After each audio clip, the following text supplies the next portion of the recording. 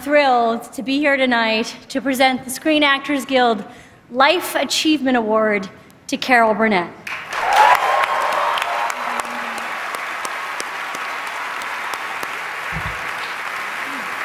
Carol has been such a huge part of all of our lives for the past 50 years. From her Broadway debut in Once Upon a Mattress in 1959, to 11 glorious seasons of her own smash hit variety show, to her unforgettable film roles in movies like The Front Page and Annie, right up until this year's unauthorized biopic Carol, about her longtime friendship with Julie Andrews. Nope. No, Tina, that's not what that movie was about. Watch it again. Carol Burnett is the rare entertainer to have won an Emmy, a Golden Globe, a Mark Twain Prize, and a Presidential Medal of Freedom. A combination known as the coveted EGOT. And she has deserved every award because comedy is much harder than drama.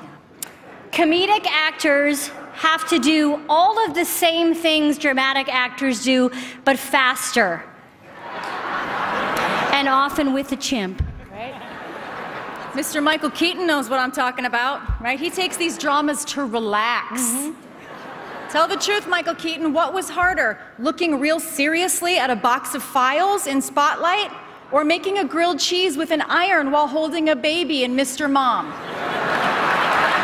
That's harder. It's harder. And while we're at it, let's all calm down about Leonardo DiCaprio and how hard it was to shoot The Revenant, okay?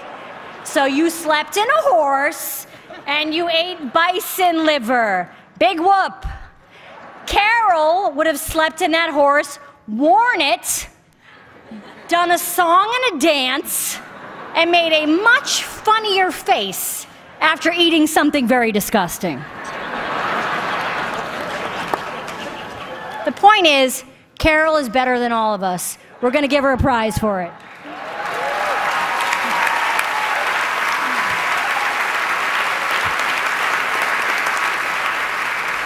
We both grew up watching The Carol Burnett Show, and besides seeing the comedy every week and how funny she was and how beautiful she looked, it was important for us to see that Carol was also the boss. It was her show. And that implanted in our brains, and it made us dream of a life where we could get paid to make comedy with our friends, but also be their boss. We watched Carol.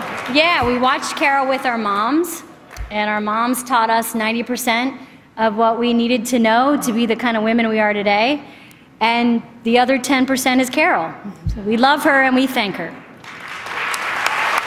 Let's take a look at a few amazing moments from the career of Carol Burnett.